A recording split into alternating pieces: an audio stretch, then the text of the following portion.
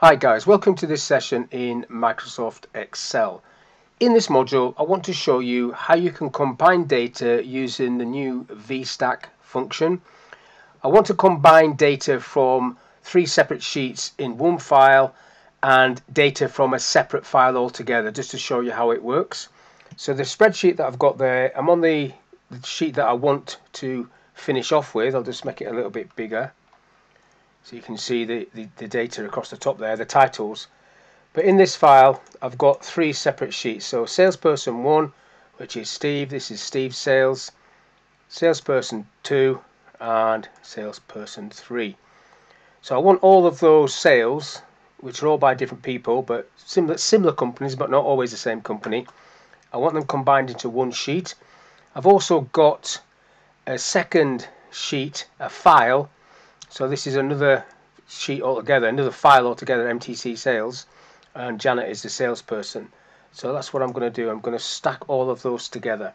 Now the function is called VSTACK, so equals V, and then start typing it and it should come up, and you can press tab at that point, which will put it in there for you.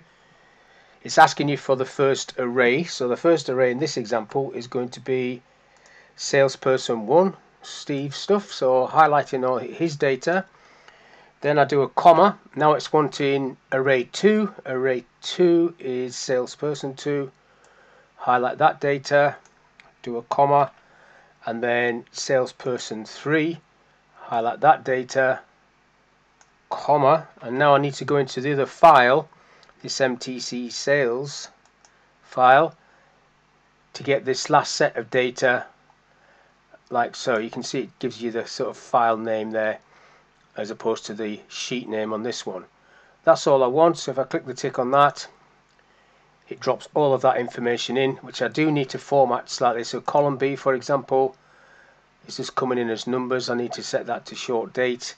Price and total columns, I need to set that to currency or pounds. And quantities come in a bit weird there, so I'm just going to highlight this column and set that to decimal places. So if I just highlight these ones, actually, so it's not letting me do that. Wrong way. Okay, so now I've got all this information. So I've got Steve at the top, then Dave, then Anne, and then Janet's stuff, all from different sources, sheets or files. So that's the VSTACK. You've also got a H-stack, V for vertical, H for horizontal. It depends how your data is set up. You can see the formula there. It's a spilled formula, it's an array formula. So basically, if you need to edit it, you need to be on the top, in this case top left hand cell is where I did the formula. That's where you edit it or change it. Underneath that, the formula is just grayed out and you can't actually do anything. If I press delete on there, nothing's happening. If I press delete on the top one, it will all disappear. So that's just a very quick video on how to use the VSTACK function to combine data that's in different locations, be it sheets or files. So hopefully this video has been of use. Thank you for your time, and I'll catch you on the next one.